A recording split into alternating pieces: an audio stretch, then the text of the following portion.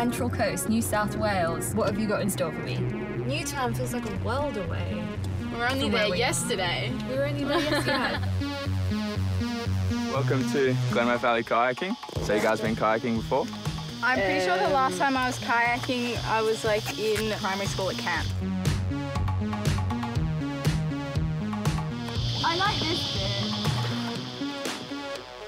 Alrighty, and we're off to Lost Paradise. We're nestled in the landscape. By far the most picturesque festival I've been to.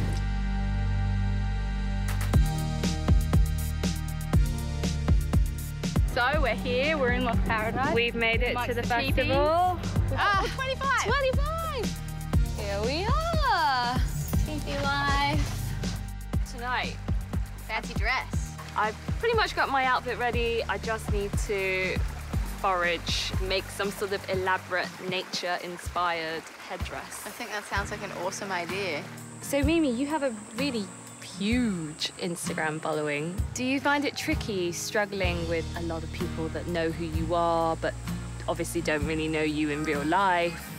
I actually find it quite refreshing most of the time because I feel like in an everyday scenario, you know, you walk down the street and you're just like, you've got your blinkers on like this and no one connects with anyone. And a lot of my fan base are younger girls and I've got younger sisters. So for me, being like a role model in that sense is something that just comes naturally. So what would you want to inspire them to do? Live a healthy lifestyle, be out in nature. Like a sustainable approach to Yeah.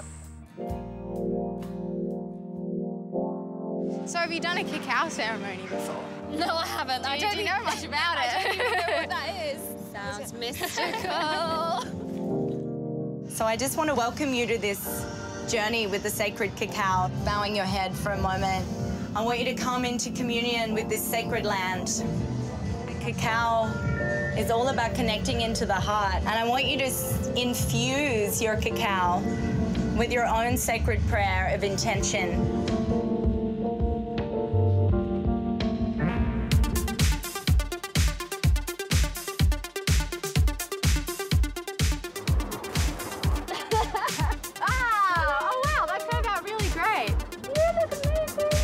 All right, so I don't know if Susie's gonna be up for this, but would you like to try and sneak backstage with me? Just add a little fun to the night.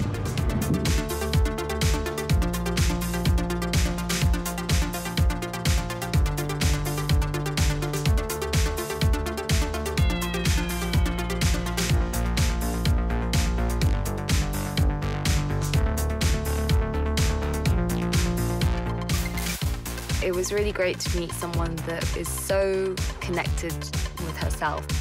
It's been great getting to know her, and her energy is wonderful and very infectious.